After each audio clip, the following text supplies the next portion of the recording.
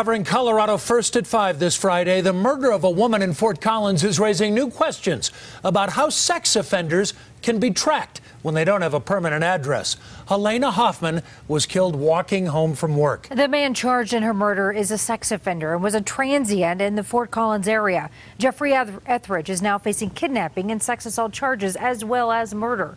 Karen Morfitt is in Lakewood in Jefferson County tonight. And Karen, his offender status has raised a lot of questions and even outrage when law enforcement agency. Yeah, Karen, and specifically one portion of the offender registration form is really raising concerns.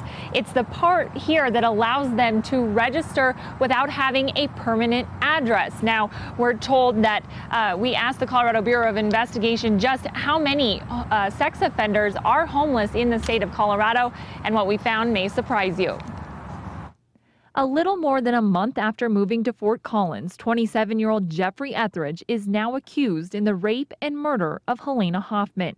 Her body was found in the lake at City Park. She was in the wrong Zach place at the wrong Denton time shares on a the way home. 4-year-old daughter with Hoffman. She walked that park every single day. She must have walked it a couple hundred times. She knew it like the back of her hand.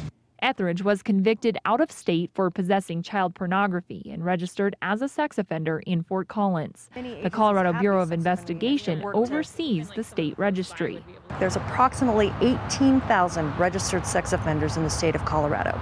So of that 18,000, there's about 900 of those who are either homeless or transient. Without a permanent address, Etheridge, under state law, was allowed to list himself as transient, ultimately allowing him to roam freely around the Fort Collins area and making it difficult for law enforcement to track. If somebody is transient, they say they may be in this area, but they're not really going to be there. They are, as the word denotes, they're transient. They're going to move from place to place. Larimer Sheriff Justin Smith took to Facebook. He called the murder of Hoffman inexcusable and urged the community to demand change in policy. Medina says as an agency, they too see the frustration. We're trying to determine ways that we can increase the verification of addresses or locations to try to help in the process, but it is challenging. Now, because Etheridge registered as a sex offender in Fort Collins less than a month before this crime happened, he was considered in compliance with the law. He is currently being held in the Larimer County Jail without a bond and will be back in court next month. We're live in Lakewood tonight. Karen Morfitt, CBS 4 News. Karen, thank you.